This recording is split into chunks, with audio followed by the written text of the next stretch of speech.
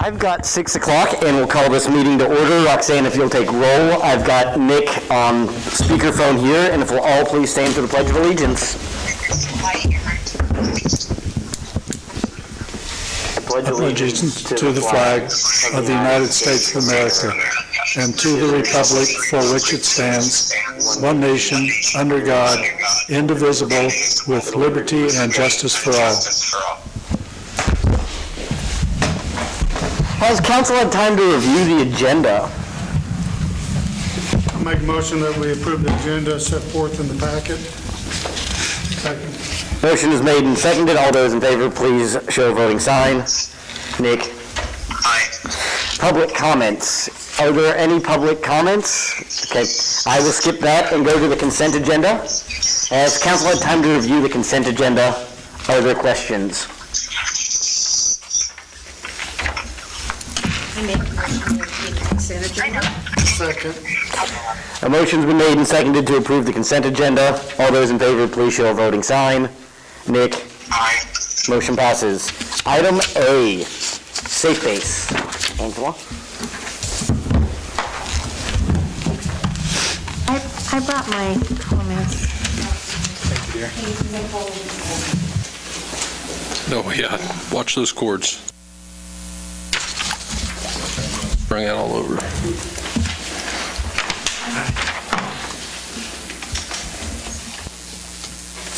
Thank you. Thank you. Sure. Thank you. Angela Henry, and I'm the director of the Safe Base After School Program. We are the after school program for the Iola School District. This is our 21st year of operation. We serve students during the school year K through 6th grade, and we are a free program. And so right now we are applying for another 5-year grant, the state through the Kansas State Department of Education. And that provides the bulk, well, the overwhelming majority of our operating funds. And the city in the past 2 different times has partnered with us. This year is ending the 5th year of a 5-year agreement where you were providing $5,000 a year that went for our supplies. And without that, we have right now in this grant $111 budgeted for our supplies for the entire school year. The grant is $75,000. They've actually changed it to where this grant will actually be $100,000 for 3 years, and then it goes down to where I believe it is $85,000 and $75,000 the 4th and the 5th year. So we are asking for you to continue our partnership. The state looked very favorably on that relationship that we had. They are anticipating over 80 applications. They think that they will be giving away possibly 10 to 12 awards. So we are looking somewhere in the neighborhood of $450,000 over the course of 5 years, somewhere in that neighborhood. And we are asking for you to partner with us again, $5,000 a year for a total of $25,000, which would help us leverage those grant funds and would allow us to continue operating past the school year. We do have one other grant. It's also $75,000. It is ending next year, so we would have to write another application, have to be selected again for us to operate at the capacity in which we are operating. The grants keep getting smaller and smaller. The money in this grant, I don't know, like 10 years ago, we had for the month of June. So we only approach you when we really need the funds, not just for the partnership. Obviously, the partnership is incredibly beneficial to us. You help us with the space for the garden. You lease us the pumpkin patch. In 2016, when we started our last partnership on the last grant that's ending this year, we were asked to present at the Kauffman Foundation. Then Mayor Wyckoff went with us, and he presented with Kansas City, Missouri Mayor Sly James, and Leawood Mayor Peggy Dunn about our partnership and their partnership with their after-school programs. And again, we serve about normally 130 to 150 kids an afternoon. Currently, we're somewhere about 78 kids. On Wednesdays, we have 90 kids, and the program is free. When you look at the school district's free and reduced lunch, lunch percentage, which is indicative of childhood poverty, we are actually serving a higher percentage. The district is somewhere, I believe, I'm ballparking, I think we're about 59% district-wide, and Safe Base is about 75%. So if you look at the elementaries, of course, that does go higher. I think the highest school is about 65%, but we're still 10% higher than that school is as far as the percentage of students that we serve. So we feel that our services are valuable, that they're needed. We have an external evaluator that is required to evaluate us every school year. It's written into our grant. It's a requirement for application. And here are some of the feedback that parents gave, that I gave you, that parents gave last year on our evaluation. And then at the bottom, we like to ask, you know, was it easier for them to work more hours? Was it easier for them to go to school? Do they feel we're a needed program? And you can see there that 64% said they were able to work more hours because of Safe Base, and 72% said it was easier to keep their job or to go to school, and 96% said they felt Safe Base was a needed program in their community. And even with COVID, last spring, we did not shut down in the sense that we went virtual. And so like Mayor Wells read a book for us through our Facebook page. It wasn't the most ideal situation, but it was how we were able to respond within a week to be able to maintain programming. We've been recognized at the national level, the state level multiple times. I think we're in our 6th time that the state has asked us to mentor other programs. And so I'm just asking that you continue your partnership with us on this grant, and that you would continue allowing us to use those funds to do things like dissect impregnated sharks, to dissect squid, to do gardening, painting, cooking, all the different things that we do every day. So if you have any questions, I would be glad to answer anything. Angela, I'd like to commend you for running this program. Hear a lot of good things about it. Aside from this grant, you say that you applied to the Kansas Department of Education. What amount financially does 257 contribute? They contribute about $22,000 a year, and that money is at-risk funds, and they are used to pay tutors to work with students who are struggling below grade level academically, and so we use those funds for that purpose to help with that. But they're paying the custodians, they're paying the utilities, they're providing the busing, all of those different things as well, which we don't factor. And they're providing food service, they're providing payroll, all the financial bookwork that comes along with that. So the tutors, are they participating at the same time your program is going on? These would be they can attend homework hotline, like they're enrolled, they have to be enrolled to come to Safe Base. If a student feels like they need more time to work on their homework, or maybe it's to meet their accelerated reader goal, their reading comprehension, they can choose to go into homework hotline. It's a little different this year with COVID. If they are struggling academically and they've been referred to the program for academic assistance, then they go into the tutoring. So that happens Monday through Thursday. Monday, Tuesday, Thursday, 4:10 to 5:20. Wednesdays, it's 3:50 to 5:20. This year, we have been so short with staff. We have a new partnership with the Methodist Church group called By My Side program, and they are helping provide some tutors. But that $22,000 we use to pay for those specific things, those specific salaries or hourly wages, I should say. So. Thank you. Thank you. Well, I know that, and I said this before, even my own kid went to Safe Base and then worked for Safe Base and now teaches for the USD. I think it's a great program, and it helps, kids from all over the town, all over town. And not only does it help them with homework, but the art, the cooking, like you said, the science. I think it's really valuable stuff for these kids, and they've got some place to go after school, which as a working parent, if you're not off until 5 o'clock, by the time you get around, go get them, and I had some days when I was late picking mine up because I worked in Humboldt. Yeah. So, it's a great program, and I would make a motion. Hang on a minute, Nancy. I know I've stated before that even today I still have kids, and it's been 5 or 6 years since I taught, that recognize me as Mr. G from my time at Safe Base.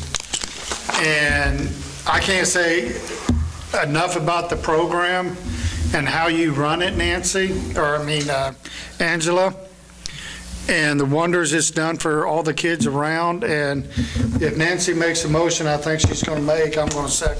I'd like to ask another question. One of the reservations I have about this funding is why the city is involved in subsidizing a school district function.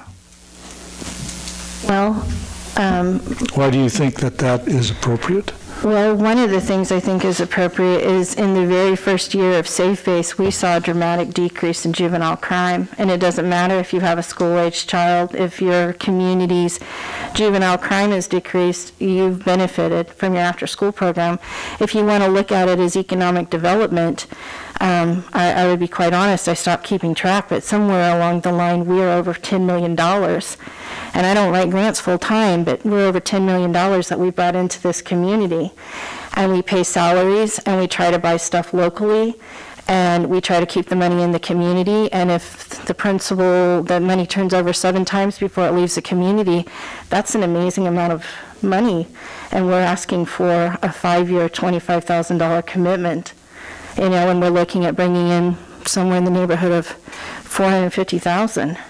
What is the response of the school district to increase the funding so that will cover your supplies rather than coming to the city to do it? Well, after I leave here, I'm going to the school board, and I'm asking the school board for funds for a summer program.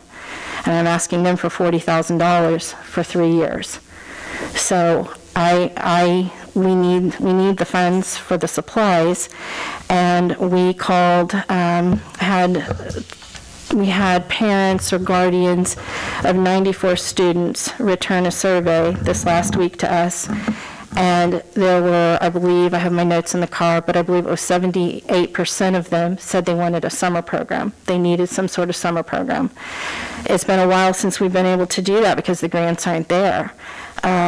When Jean worked with us, we took kids camping. We take them on field trips. We find things that are interesting that inspire them to learn and to do other things. And so I will be asking the school board when I leave here for basically $120,000 to be able to do that for the next 3 years.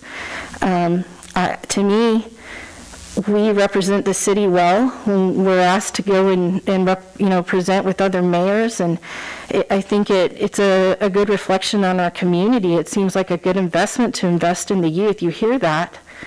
So I think this is a good opportunity to do that. Ron, did you have a comment or a question? I saw you. I was going to make a motion, but I think this is, as far as I'm concerned, it's a small drop in the bucket. Anything that we can do for the kids, as a council, we don't really do a lot for the kids that actually makes a direct impact. And I think this is probably one of those things that does make a direct impact with at least 100 kids every single day of the week. And I think it's great, and thank you for doing it for everybody. And, I think it probably help the kids that wouldn't get the chance that they have get a job. We keep talking about not having the workforce that we need. Where would we be at if we didn't have it? Hey, Ron, I taught some sort of a military combat. I don't remember what it was, drill and ceremony or something.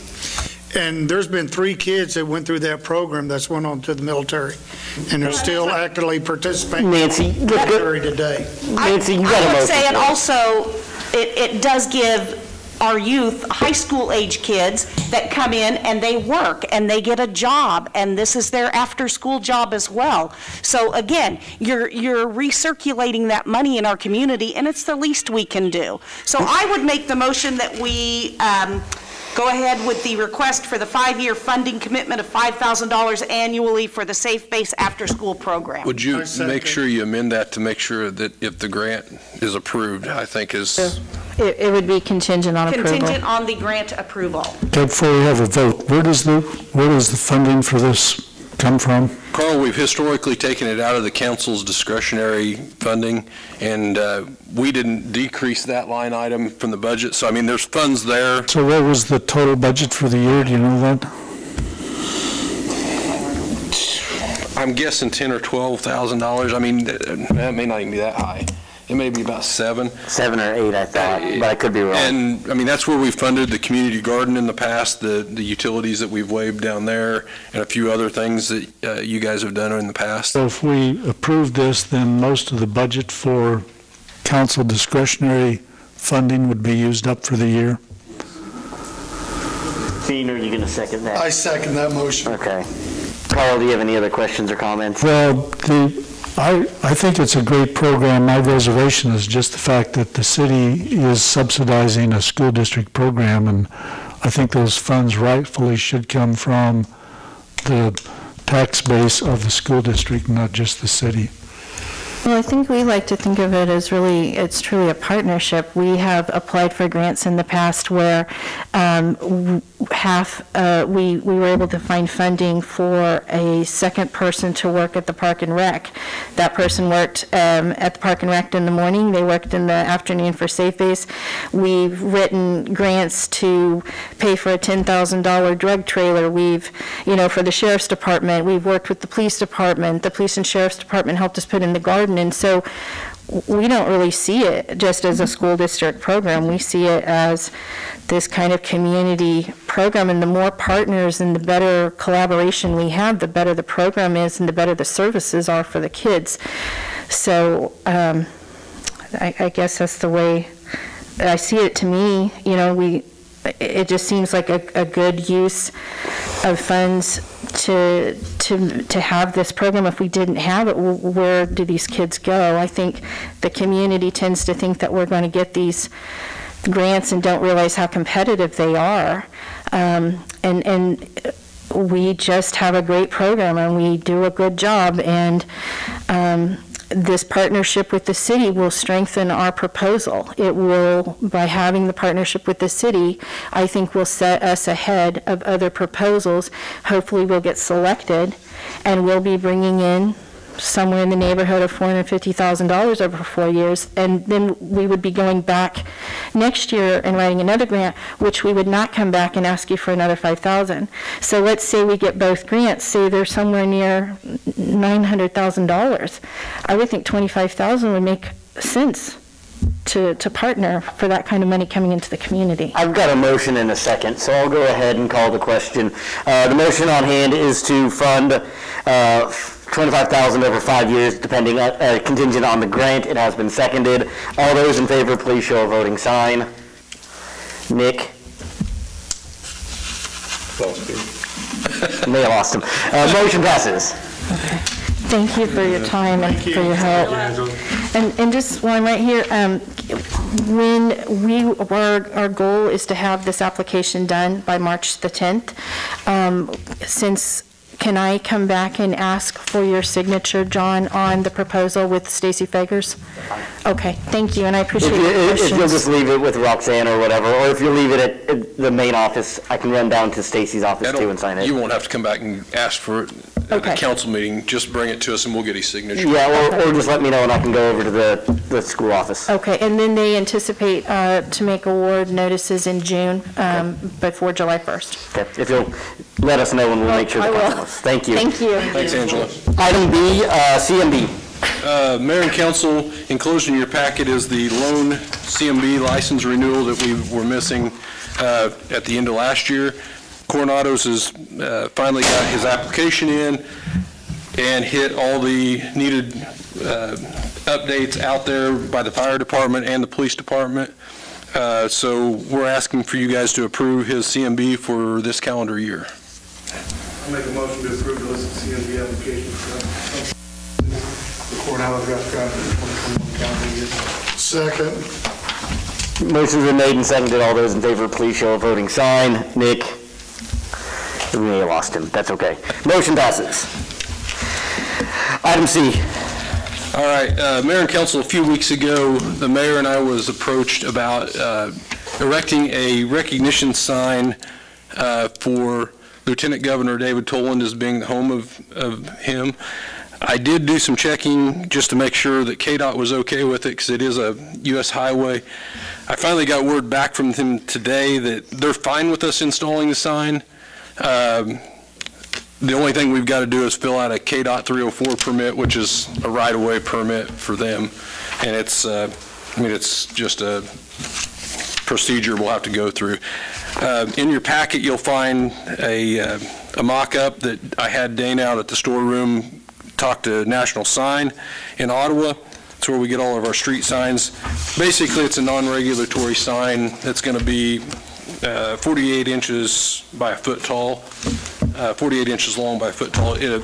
Our thought is if you guys approve it, we'd underhang the city limits sign. We've got to do some moving around with some signs. I think on the west side we've got Funston Home and the Bolus. We'll move them up into town a little bit farther on some existing poles or on some signs, and then we'll underhang. The only thing that I found, I had Roxanne reach out to the city clerk's listserv. We didn't find that there was any cities that actually had a recognition sign for a lieutenant governor. Everything we've seen was for the governor itself. You know, with that being said, I don't know that it's not warranted. I mean, it's a pretty inexpensive thing. It is a good accomplishment for Mr. Toland and our community to have somebody representing that office. I would generally suggest the basic rule would be any statewide elected official or any national elected official, congressman, et cetera, should get some recognition. This just happens to be the first and highest office. The signs itself are pretty inexpensive. They're, I want to say, did I say $81? $81. $81 a piece. So, you know, 160. But what was John Carlin? He was our mayor. Well, wasn't he a state official at one time? John Carter. And Carter, I mean, yeah. And this would be statewide, so not like representatives and state representatives, but state or national would be, I think, the idea. Similar to whenever we have a team that wins state, we recognize them coming in, you know, 3A, 5A, 4A champion. Well, I understand that, but saying that he's the first one, well, we've had Stanley Greer as no, he'd be county. Right. As far as I'm aware, Gene, David is the only one as far as within the incorporated city limits that had a place of residence that I'm aware of. Now, there may be, oh, right, and he has a highway. So, and I went back and looked because I thought E.H. Funston, but E.H. Funston didn't live in city limits proper. He lived outside, so.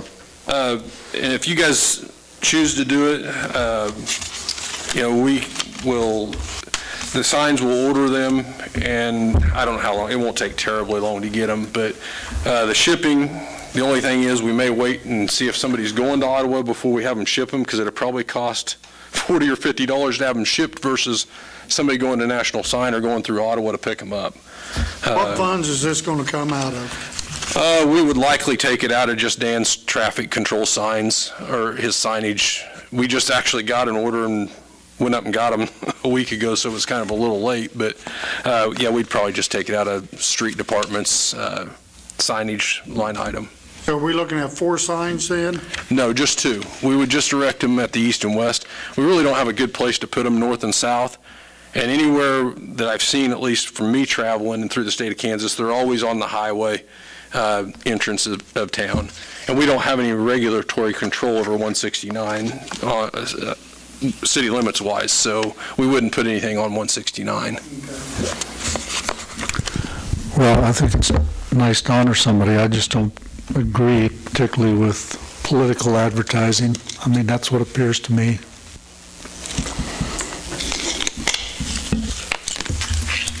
I think regardless of party, we'd put up the sign for somebody at that level is the idea. If you reach a statewide office in there, so, but that's up to the council's decision. I'm okay with it. If you want to go ahead and make a motion and see how the votes fall. Sure, I'll make a motion that council go ahead and purchase and install the signs recognizing Iola as the home of the 52nd Lieutenant Governor David Toland. I'll second. Motion's been made and seconded. All those in favor, please show a voting sign. Opposed? Kim, did you vote? Okay. Motion passes.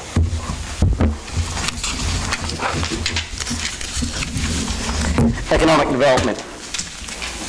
Mayor, Carl. I'm going to hand this off to Carl. He provided all the information that you have in your packet, and let him explain what he put in and then see where it goes. You've been doing some homework, haven't you? Carl? I want to say to start, I invited Lisa and Jonathan to come here so they can be part of this discussion. And I hope that this is not, what I'm hoping for is that this would be a discussion of what you like about our economic development policy and any ways you think we can improve on what we're doing. So I included a few pieces of information that I picked up. The first article is just something I found in doing some internet research. It just turns out that the Federal Reserve banks of different areas do research on economic development issues, and that kind of gave a nice summary of some evaluation they have done on the type of incentives, and I believe this is mostly addressing what states give. It doesn't specifically say this, but I believe the nature of the article was states provide a lot of money to big companies to attract them to build plants or whatever. So their basic summary was there's a lot of competition between states in attracting companies, but there is no clear way to evaluate the effectiveness of the incentives that are granted because there's no way of assessing apples to apples from one state or one project to another. So their summary of why it's done is for political gain by either economic development entities or the state elected officials. So, it's the people I talk to say, well, it's just part of the competition that we have to engage in order to attract businesses. So that's the first article. The second, there's 7 pages of economic data summary that is for the state of Kansas. This is generated by the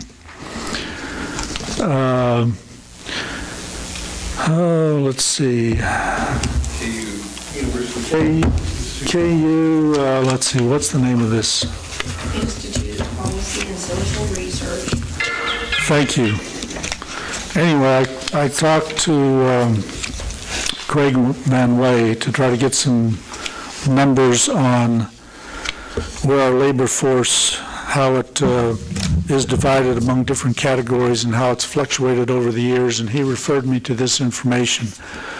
So the first 7 pages are just for the state of Kansas, and it shows the population from 2020 to 2019, then personal income, how it's varied, changed over the years, and other statistics. And then the next set is just for Allen County.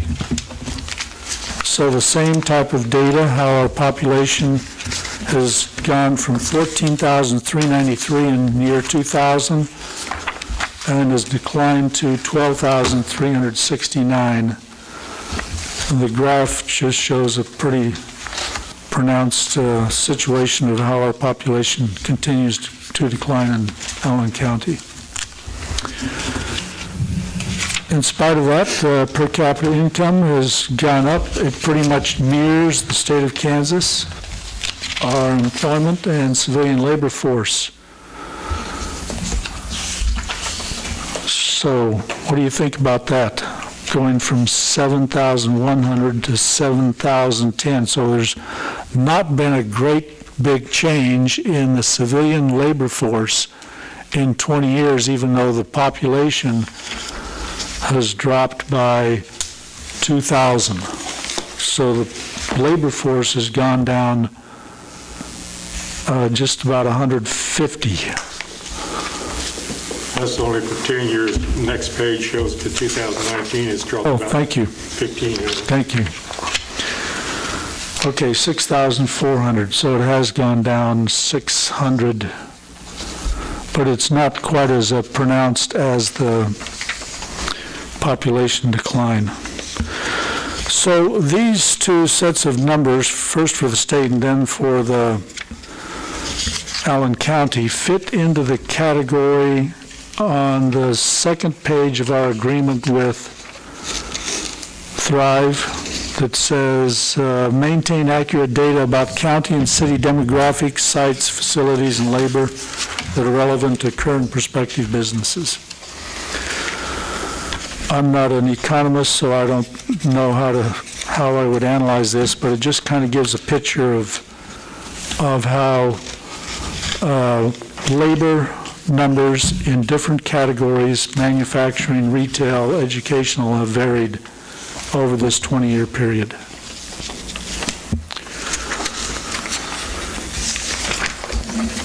Okay, I would like to ask a couple of questions just to get feedback of the council. I thought, well, if I drafted a policy that might address some of my concerns,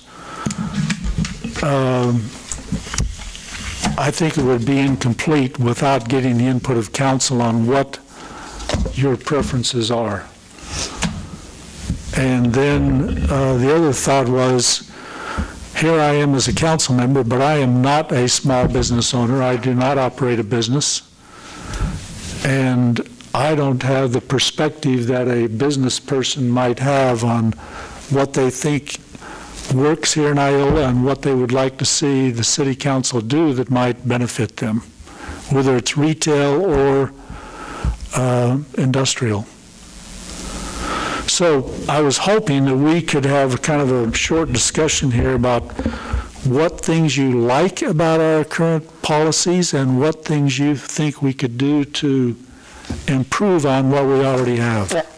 I've gotten some good feedback with the small business development centers that we've been funding for about the past, 3 years.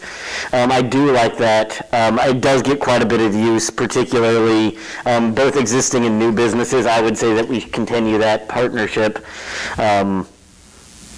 I've had really good feedback of them and teaching just some skills of like QuickBooks and other things and some business plans. So I would encourage us to keep that as we move forward. I mean, that's not really in this, but I know that it's part of our tools. Yeah, I think that's a great thing. When I was living up in Brown County, they had the Northeast Kansas Enterprise Facilitation Group that was funded through the Department of Commerce. And it provided kind of the same type of support. So I think that's a great effort. So is this basically boils down to redoing a policy to pick and choose who and how these businesses that approach us, how we're going to choose and pick how and who we help? Is that what we're trying to do now, change our policy to? Well, I think that started out with that as a question because of the requests we were getting on electric hookups. But I thought, I'd rather not just focus on that, but make it a broader policy to cover what we think works that would stimulate economic development.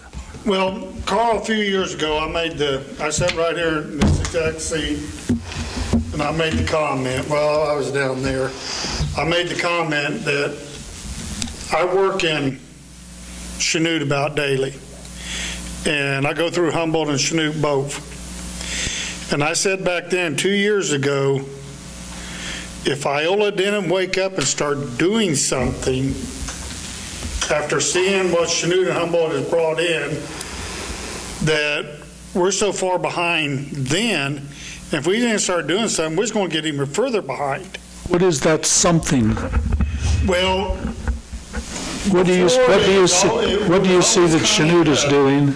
We was always kind of a tightwad on what we wanted to do to entice new businesses to the city.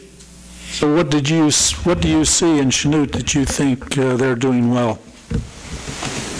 Well, I mean, I don't know what they're doing well or what they're doing to get these businesses and that Loves and all that in there.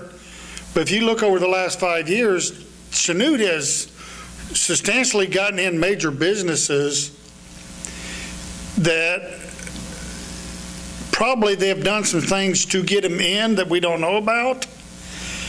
And that's what I said in that meeting, or that night, was we need to decide and find out what these other communities are doing so we can start working on that. And John made the proposal a number of years back about we start putting some money back in an economical development plan, so we could help, if we had a business like, for instance, Peerless come to us, we was able for once to offer a business something more than just utility hookups, tax abatement, and that's what, I know that's some of what Chanute has done.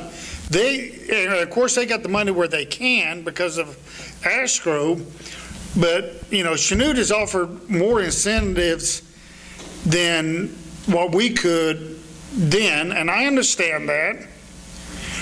And I just don't want to see the city going to the thing where we're going to start choosing who, when, where, and how we're going to help potential businesses relocate or expand in Iola.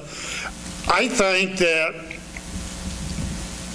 what we need to do is, when we have a business come to us and say, hey, I'm looking at potentially relocating to Iola. What can you do for me? We need to take those individually, case by case, and have an open ear and listen to both sides of the story instead of just having our mind made up that, well, the only thing we're going to give you is free utility hookups. We as a council, we need to figure this out so Iola can be more attractive. And Carl, I don't know the answer. Yeah, I would like to get input from other council members. I think that's what we're trying to discuss, are guidelines to set forth to help us make those decisions.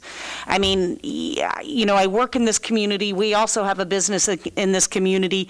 We bought a dilapidated factory and took advantage of the neighborhood revitalization program. That is really important, and it's important for these businesses to know that that is out there and available. We're dumping money into a building and creating new businesses and giving an old, terrible building new life. But I think it's a matter of we're trying to figure out what are those guidelines. We don't have the money to throw at all these So businesses. are you talking about guidelines and tools to use besides? Yes, and I think that's part of it, is knowing, okay, if you go to the city and you're a new business and you want to know what's available, if we had stuff to give them, if we had resources to give people that talk about neighborhood revitalization, that talk about these different things, so you've got a new business packet put together that you're going to give. A marketing piece, basically. It's going to boil down to a marketing piece with information of where to get help. Where is the, the small business, where are they located at? Where do we go talk to them to find out their resources? Who do I talk to about neighborhood revitalization? Where do I get that paperwork to fill out? What does that essentially do for me and my business? So tools. That's a good point there. Jonathan sent me a copy of Fort Scott's, and it's the Bourbon County, right? Yeah, Bourbon County. And they had kind of a summary of the incentives that they would offer and how they would judge them. So, yeah. Could you forward that on to the council? I think that might be something interesting. And I think that's what we're discussing, are those guidelines. Yes, guidelines. Because we do have to decide, okay, where do we have the money? How much money do we have? How much money can we allot?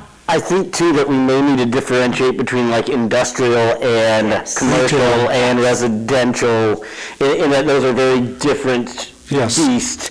And I think, too, what goes into any of those decisions is ultimately jobs and manufacturing. When you're talking, 100 employees versus 20, like, of course, we need to factor those in. But I also think we should factor in energy usage. Like, we know, like, Peerless is going to use some energy. Russell Stover's expanding gates. They use a lot of energy. So what I hear you saying, Nancy, is some guidelines that would say, okay, here's a potential company. What incentives do we have, and how do we rate, or how do we decide what is appropriate to give or and just provide? Having that information available in a marketing packet that you can actually hand to that potential business that already has things outlined, so they know how we do things, what we're about, what are, those tools that are already there that they're not going to have to come to us, like neighborhood revitalization. Those are forms you fill out. So I listed what we have paid out through our neighborhood revitalization, and this goes on our state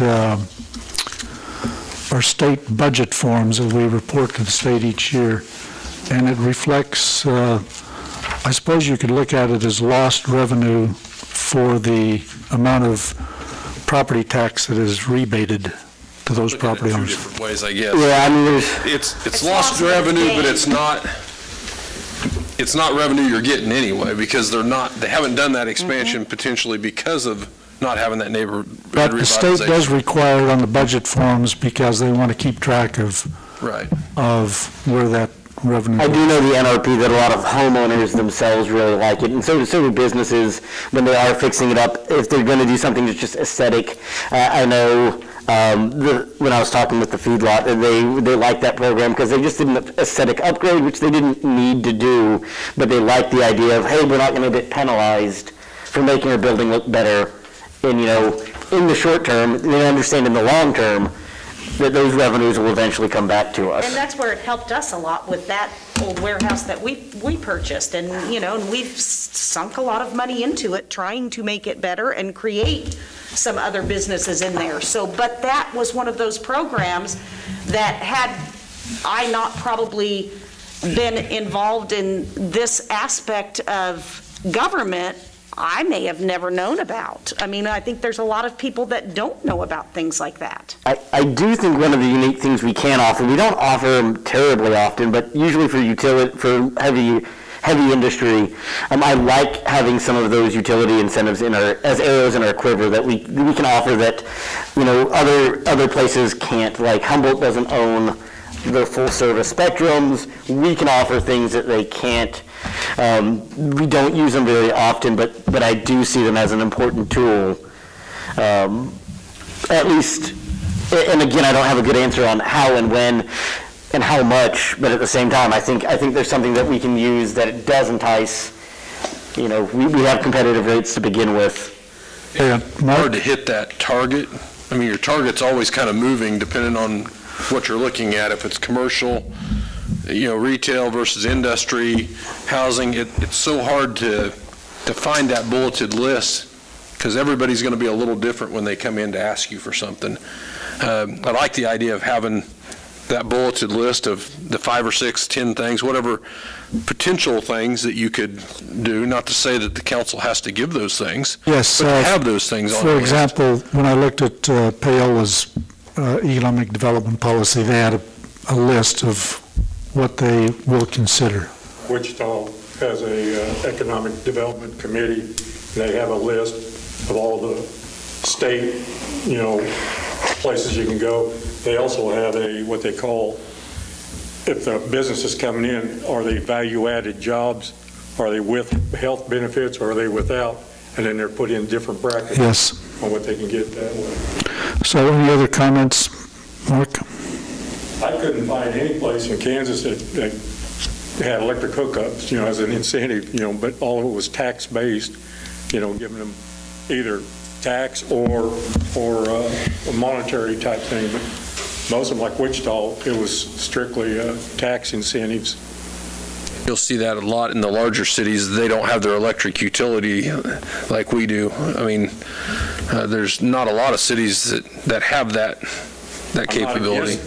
Doing like we've been doing, sure, hooking them up, because that might be an extra feather in our cap that we can do that. I think, too, part of the nice part on some of those utilities is that we can, I don't say inflate the number, but we say this is what it's going to cost with labor and equipment, and while those are real costs, they're not fully actualized cost of here's a check for X number of dollars, right? Well, and I like that idea of this is the list of things we will consider. Doesn't necessarily mean you're going to get it, but these are things that we will consider, and we will look at, all on of a these case-by-case basis in your business. And like Mark was saying, how many jobs? Are they jobs with benefits, jobs without benefits? What kind, taking that stuff into consideration. I do like that categorization. So the other thing that I think we are lacking is we don't have some kind of way of analyzing and providing some kind of agreement. Okay, if we provide these incentives,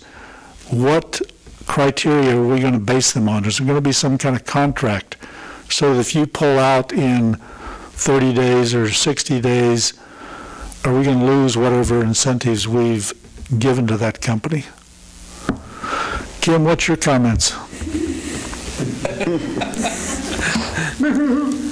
Well, Iola doesn't have a Joe Works like Humboldt. There's the number one thing. It makes a difference, doesn't it? It does. I think we should have, like Nancy said, what they're bringing to the table, how much we're willing to give them. And do we have a fund of economic development that we take? We typically on those, Nancy, or Kim, on this, sorry, you're right beside me. I mean, if it's industrial like Peerless, we do have the industrial fund that we can do that. And we've used that in the past for some of the smaller businesses as well. The industrial fund is probably a bad term for that fund. Budget for that every year? Yes, I think we should include some criteria so that when we look at these proposals. Somebody comes and asks us for. Well, and ideally, when somebody comes in for that request, like Mr. Lamb, whoever it is, they come in for that request. In theory, it'd be nice to be able to have that economic development fund that has that $20,000 allocated or whatever it is, so you can recoup or put it back towards your electric fund that you waived those fees for. I mean, ideally, that would be nice, but right now, we're absorbing it through our utilities, our electric fund, or the gas fund, whoever it is that we waived the fee for. Yes, it'd be nice to have some kind of contract with them. Right. I think if we're getting into commercial, we should also look at sales tax. Right. If we're doing the motor, because, I'm trying to think of the last one that we did, the SIGs, they may not have a lot of employees, but they may do a lot of sales. What do you mean we should look at sales tax? If they're, what's their projected sales? If they're going to do 500. Economic plan that they. Right. And for something that's fairly established, I imagine the SIGs know that what their sales tax is going to be. They've paid it to the county. Now they're going to start paying the city one. If you hit this number, right, essentially this baseline number with sales or whatever, that could help you get into this other incentive or whatever. Ron, what's your comments or your thoughts? I think that economic development has a thin line between a city and a private entity doing it. What do you mean by that? As far as how involved a city needs to be with economic development and giving incentives and things of that nature. And if you think back to the grocery store that they put in Moran, that they redid in Moran, the county had made a board to determine if that place was going to be economically feasible and being able to sustain. And they got a group of the best business people that they could find in within the city and county, financials and everything else, and they came back and they said, this does not meet what you guys should be able to put money into, and they did not recommend that they got money. And the county's money, that's our money, that's going out to Moran to fund a private business. And that's what I have a problem with, is that when you start getting into big incentives of if we brought in another grocery store, well, now it's competing against somebody else that may have paid their entire way in. I think that is probably giving some sort of privilege to whoever's coming in, that they might be getting something that somebody else did not.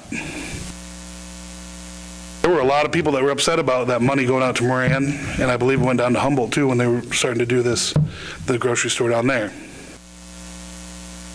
A lot of people are upset about their tax dollars going out to Moran to fund a grocery store. So what would be your recommendation? So just listening to everybody else, I think that everybody wants to do something to help businesses and trying to decide what it's going to be. And it sounds like it needs to be a weighted system, a weighted scale of, if you're going to hit $1 million in revenue, then that gets you so many points. If you're going to hit 25 employees, it's going to get you so many points. And then those points would determine what type of incentives we might offer? Or if you even qualify. So it would be based on some kind of a business plan that they would put together? That they would be required to hit, yes. Energy usage, I think, should be in there. But as far as just giving cash, I think that should be used very, very sparingly. Well, typically in the past, cities did not get involved in giving incentives to retail establishments, only industrial. I mean, Alyssa, would you say that's correct? Jonathan, would you say that's typical? Fair, yeah.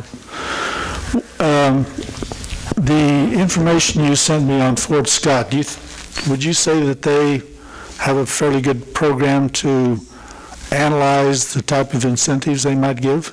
I just want to delineate, there is a difference between Fort Scott and Bourbon County. They have two separate economic development arms, and this is Bourbon County, and I just want to make sure that we're quoting the right place. So Bourbon County, sorry, I just wanted you guys to hear that. Then what was your question, Carl? Well, would you say that they have a good plan or a program for assessing what type of company that is coming in and to determine what type of incentives might be appropriate? So you've known Jody longer than I. So I think that would be further conversation to have with Jody, and that's easy to do. One of the things that on what we'll forward you guys, what Jonathan will forward you, that Jody shared with us 2 weeks ago, really talks about, it goes county incentives, state incentives, federal incentives, and what's available. And on the county side, they're grants. So it's saying, per employee, you can get up to this amount of money for a grant, or you can get this kind of utility savings for however they do that. And what I like about grants, as I think about it, is you're not guaranteed when you apply for a grant. We know that. You hope to get it. So they're applying for something that they might receive, and then a grant is not paid back. So they're given this grant to move forward with their project. And when you do a grant, you sign a contract that states the money will be used in this fashion, and if it's not, it can be repaid, or it might be made to be repaid. And so those are parts of it I like. To the exact question you're asking, though, Carl, I don't have enough information to answer that yet, but we can get it for you. Thank Thank you. Yeah. Ron, did you have something else you were going to say there before I cut you off? There are two things. One thing I think we should add into whatever we do is valuation that they're going to bring to the city as well. Just about general building valuation.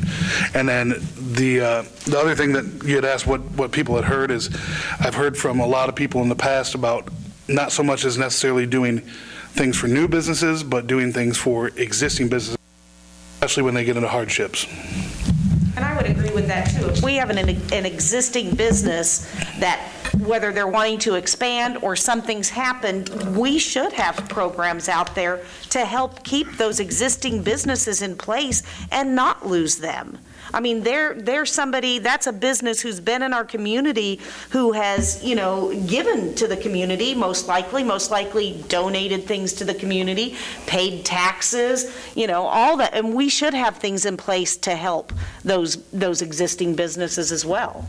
And can I just really quickly, Carl, just say I'm really glad that you guys are having this conversation, because it's something that I think it was about a year and a half ago. I know I sat down with Sid. Corey, I feel like I've had this conversation with you and with Mayor Wells as well.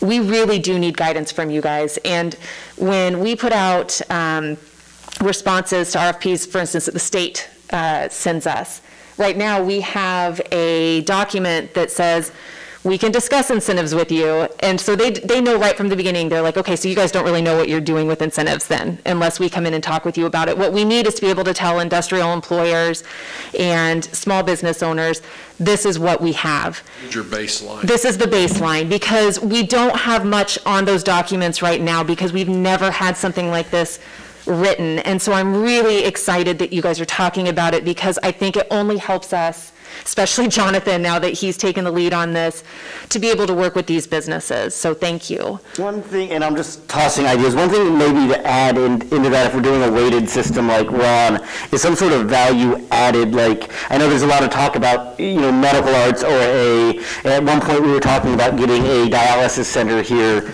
you know, something that's not here that would be a value added to the community. You know, if there was a new, and I'm just, you know, thinking that was going to add on to the hospital some sort of clinic that we need in town. I don't know how you would give that a point-based system of, you know, what's the lifestyle addition that this is going to add to town. Does that make sense? I.e., there's not or maybe that there's not the existing business here at all. Could be the yes or no. There is not a dialysis center in the county. Mention it 20 miles. But that would be, you know... Allen County, or... That's like having an OBGYN. It depends on what, Right. how many people use it, whether you can afford to. Right, but I was thinking something like that when we're talking about the big and that's kind of commercial or not, but... Okay, I didn't want this to draw on or keep going on here, but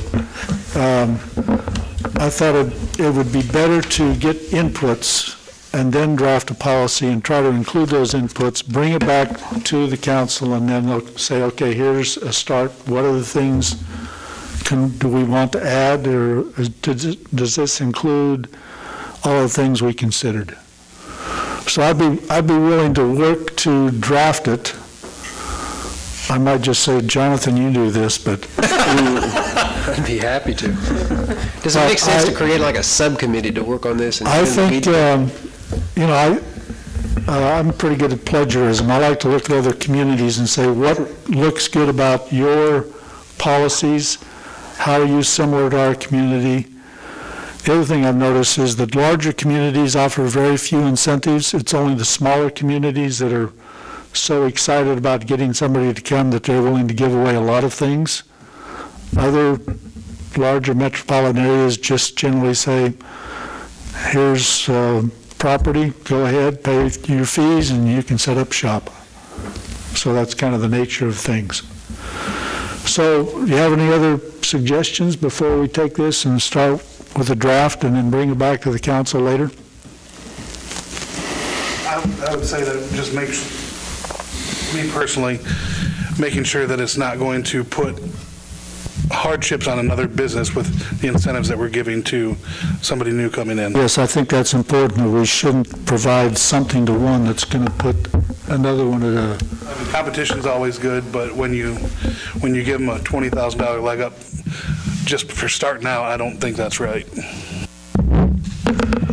All right, thank you. Appreciate your inputs. Thank you, guys. Thank you, Carl. Thanks for being here. Thank you.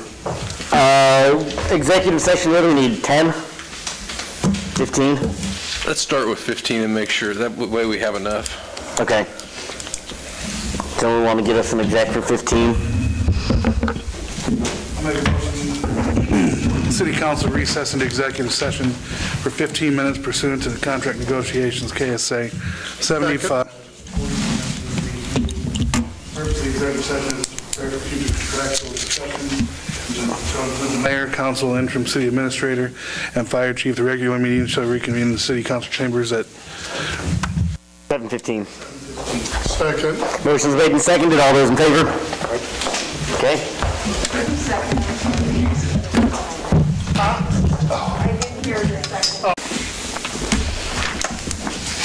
I'll call the meeting back to order. We are now in line for council and administrator reports.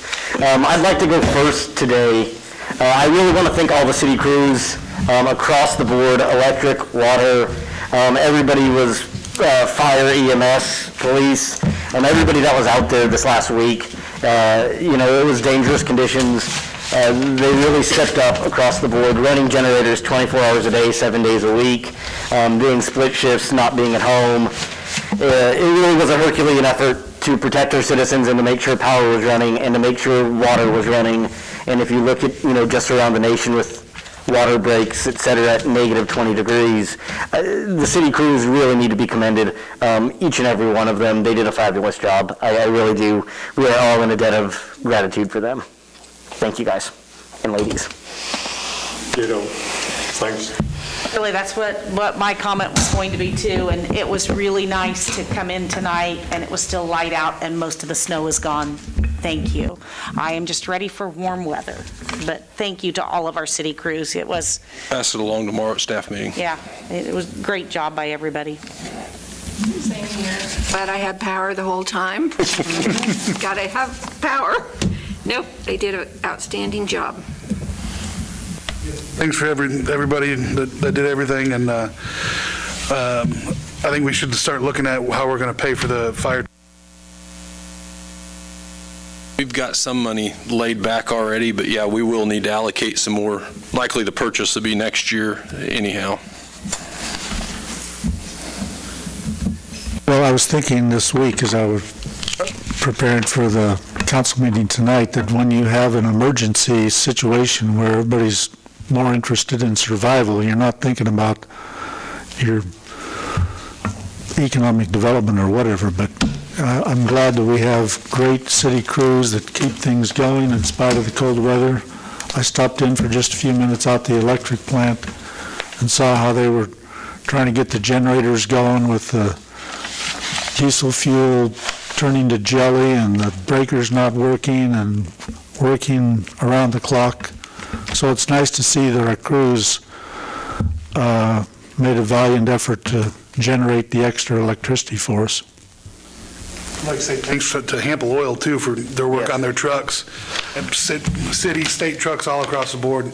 Yes. They did a lot. Yeah, so I mean, it's not just the electric, it's all of the utilities that keep us going. I'm not sure that we didn't have a crew or a department that wasn't either out over the weekend or out throughout the night. I mean, we had numerous water leaks. We had some gas issues. I mean, it was the gamut. I mean, we obviously, first time in a number of years I can remember, we suspended trash service for a day just because of the cold temperatures and the truck. We didn't want to chance the hydraulics and gelling up of that truck. So it was a unique week by our standards. It was so close, Corey. So close. It's not over yet. Carl, go ahead. Sorry we interrupted. Carl. I'm finished, thank you. Just thank you to all the city employees for what I considered last week going beyond and above the call of duty. Thank you. Corey. I just wanted to give you a quick update. We're going to go ahead and start renting our buildings back out. We're going to kind of limit those to one rental a weekend just so we can let them set and be able to clean them.